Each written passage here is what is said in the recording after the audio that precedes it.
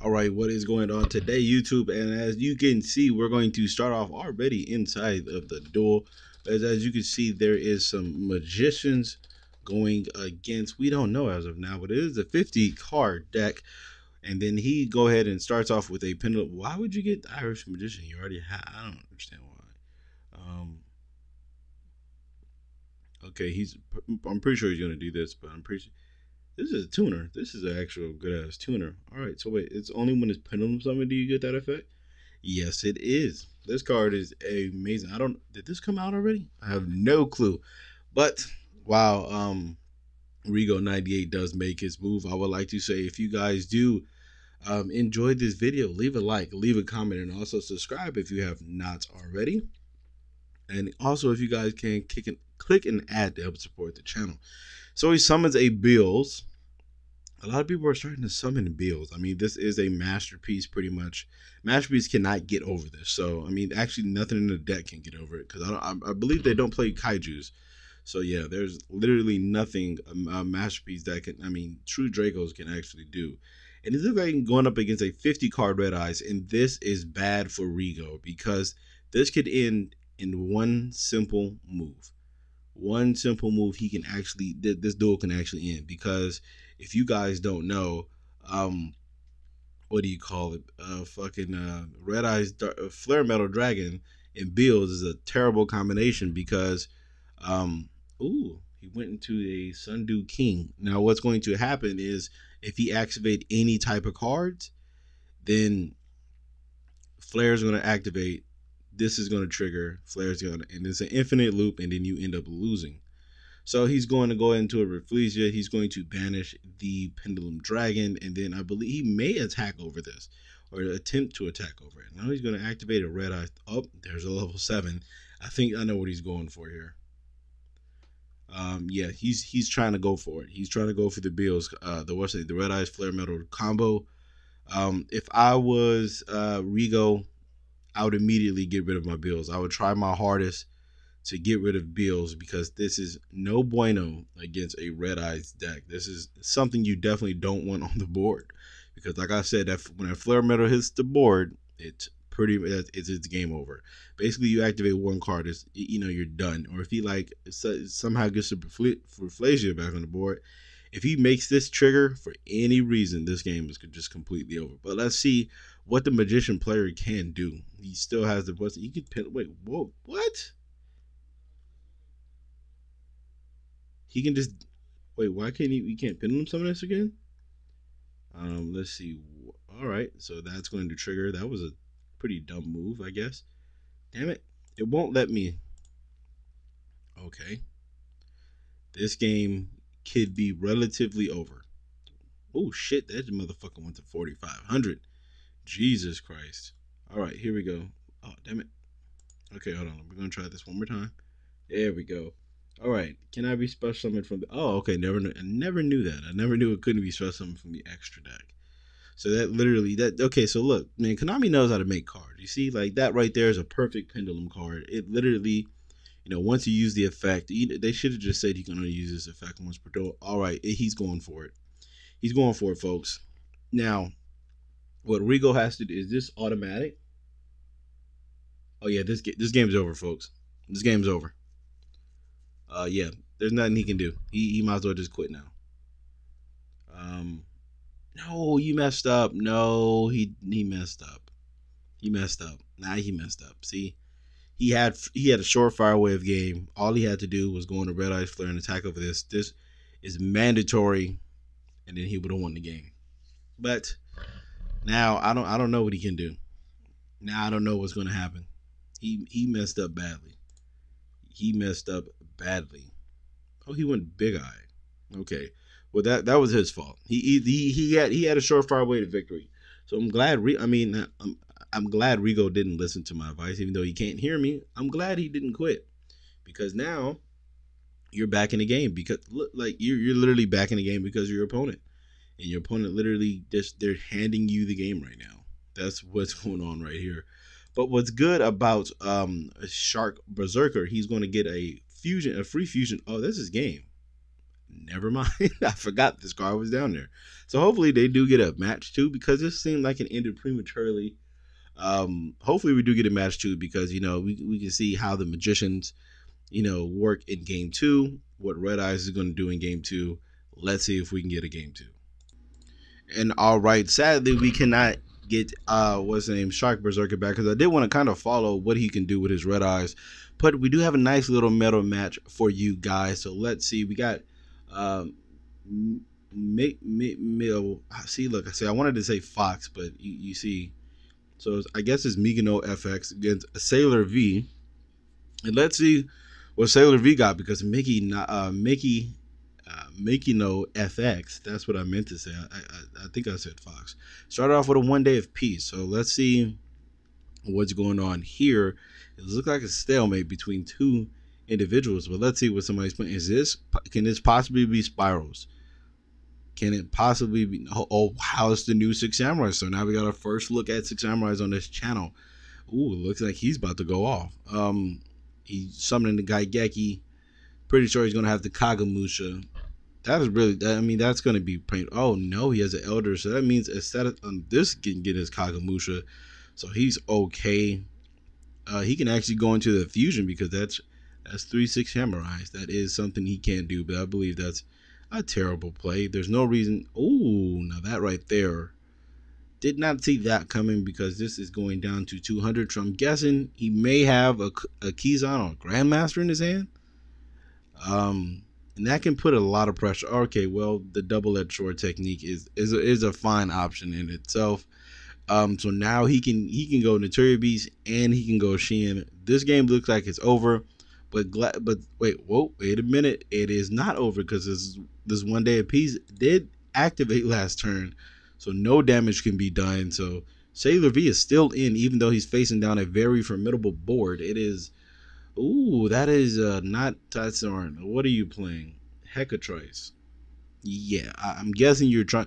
Ooh, you know what can be? Oh no, never mind. See, I was thinking the side frames were in his head. What do you think you're about to do, sir? Like seriously, what do you? I don't get it. What's going on here? Oh, he just has it. Well, he had all 3. That's gotta suck. Oh, he didn't have the Regeki. I've seen the Regeki milled. Yeah, Taylor. This is just a formidable board. There's really nothing you can do. Now he just has to summon one more monster, and it's just game over.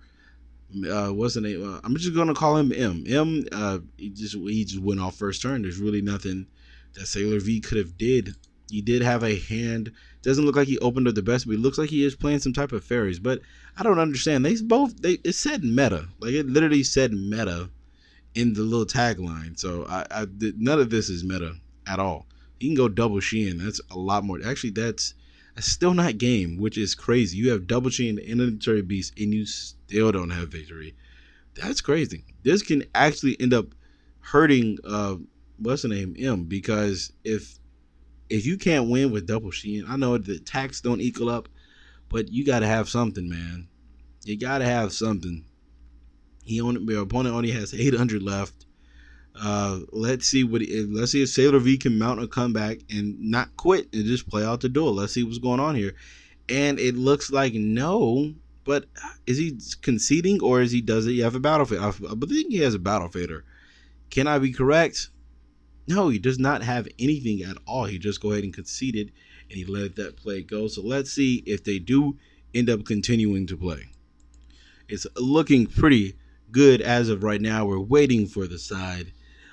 Side is already over. Getting straight back into the straight back to the game. So I don't know. Once again, YGOpro does mess up. I don't know if I don't know if they switched all of a sudden, but we'll see now, because Sailor V is going first and they end phase again. Oh my god, that really has to suck for Sailor V. Doesn't look like the person's. I don't know. I'm thinking Sailor Moon, so it doesn't look like the plan is going through. He's starting off with a dojo and a United. This game looks like it's over just from the first 2 cards. A Kageki, a Kagamusha can go ahead and spell doom. Inishi is already cool. I mean, Inishi is cool in itself. Oh, wow, sir, why would you what? Wow. Okay. So let's see if another twin. This is the farthest from no, not the farthest, but the furthest from a meta duel. I don't understand what's going on here. But let's see if Sailor V can actually do something instead of pass, because that's pretty much what we've seen all game. Sailor V just passed. What? No, he. Oh, there's another Twin Twister. Let's see. Oh no, there's a Valhalla. So it looks like he's playing some type of fairy. Fairy. What's the name? I don't know how to. It's probably a fairy lock. No, he's playing agents. Wow. You didn't. Oh, you didn't have nothing with agents. Now, what I'm thinking is that he did probably have like shine balls in his hand, but I don't think he wanted to let his opponent know that he's playing agents, because you had no chance to win. There's really no reason to even do that. But he draws into another United, and let's see what's going on now. He summons the Kazaru, which is one of the new Six Samurais, and if you guys don't know what this does, the effect is right here. Pretty much, when it's special summon, you can add a Six Samurai monster from your deck to your hand with a different attribute than any monster you control. And Honest came down, and you could have projected that, because he did go into his battle phase in this turn. So that was pretty much telling that he did have something to attack over this with. But now it looks like Sailor V is going to take control of this duel. Let's see what happens. He's going to summon the Venus. Let's see if there's a Maxi. Oh, there is a Maxi. Ooh, that has to suck for Sailor V. As soon as he gets a chance to go off on his opponent, there's the Maxi. But let's see if Venus continues, then this game may be over. Oh God, she's going for it. Usually you don't summon all three, but I think they're going for it. 1 Daiguster Phoenix, 2 Daigusto. Actually, that would not work because you would not be able to attack over this. So I'm guessing he may go Daigusto Phoenix, then he may go Gachi Gachi. Daigusto Phoenix can attack twice. That's 38. Never mind, he's going Coral Dragon. You have 4 Exacta Fairies in the graveyard. You have, I think there might be a Christia hitting the board. No, it's not a Christia hitting the board. The Coral Dragon does get a search. This is terrible. You must have something. Don't tell me you just went off for no Oh, he has tried right. This game is over. This game is over, folks. Sailor V had it all the way. Oh, wait. I thought Ghost Reaper was actually going to come out. But it looks like Sailor V had it all planned out right now, going into Daigusto Phoenix, targeting the Stardust Dragon. That's 5,000. That's a game. Let's go. So we got a good game 3. This is a good match. And all the Maxi just... like I said, man, this is why I don't really this is why I don't really like Maxi, because if your opponent has game, it's not going to stop anything they're going to do. I understand that Maxi, you basically you want to put in your opponent, or the idea of Maxi is that to give your opponent an option. Do you want to continue to do you either have game or you don't? And it just Maxi for me, it just doesn't do what it used to do. Because back in the day when everybody played Gores, or they played some type of hand trap or something like that, you can at least draw into something. So like, just imagine if Gores is at 3 and literally nobody is running it, which is crazy because that card is it can change the duel. I don't know how many duels I didn't play with Gores or had Gores in my deck, and this literally came back to save me in a duel just because it's there. And we're seeing activation of Dark Hole right now, but like, man, if you can Maxi into a Gorge, that's crazy. Or Maxi into like a Tragodia, those are some crazy damn days. I remember it's not about Maxi, but it's about Gorge. I remember one time I had to go, and my opponent attacked me. I dropped a Gorge, and I think I summoned an Rejection Fairy Lily, and I think I had another monster or something like that, and I just ended up pushing for game just because Gorge in itself is the 2,700. You're guaranteed 2,700. With the Gorge token, if the monster is not stronger than Gorge and the token. But yeah, I digress. Let's get back to the duel. A little sidetracked right there, a little story time back then. But man, this is when I played Injection Fairy Lily and stuff like that. Man, I hit that man with so much damage, it wasn't funny. But he's going with an Elder of the Six Samurai. I'm pretty sure the Kagemusha is going to follow up, because if it's not a Kagemusha, this was a terrible... Oh, okay, there is a Kagemusha. All right, there you go. So he's going to go into a Shien. But you know what? I would actually be very wary. No, he's going into a Trishula. That was a perfect move from M.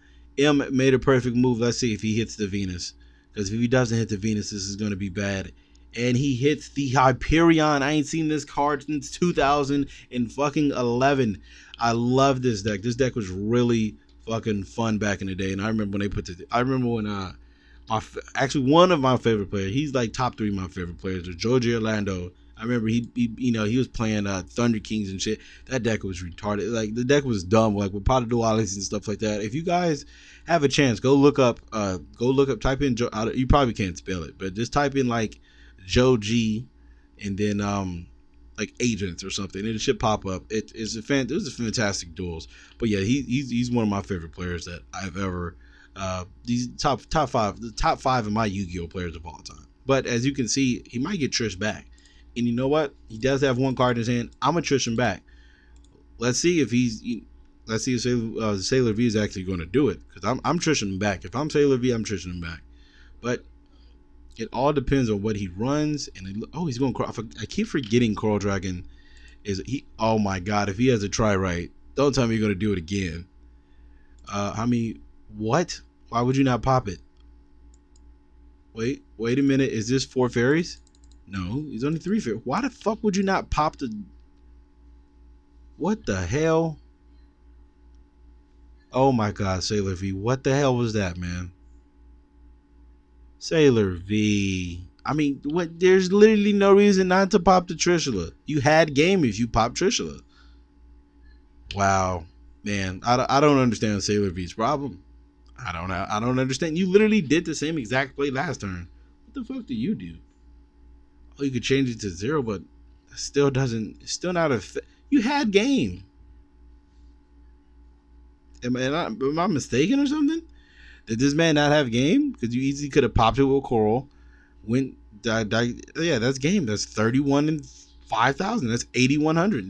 There's literally no reason to even continue this duel. Sailor V, I don't know. I think he might have just had a brain fart. Maybe he's scared of Gores. I don't know. But that's exactly the reason why people attack in order from 500 all the way to the highest, because of Gores. I really feel like people should be playing Gores. And it looks like M ends up losing, even though he should have lost last turn. But Sailor V does come back with the reverse 2-0. Not really, but he did lose the first one, came back with 2 with the vengeance of some old school agents. Man, some people have probably never even heard of these, of the agent deck. But thank you guys for watching. I hope you guys did enjoy this Yu-Gi-Oh! Pro commentary. I have no idea what I'm going to title it, but thank you guys for watching. I will see you guys tomorrow. I thought I ended the video.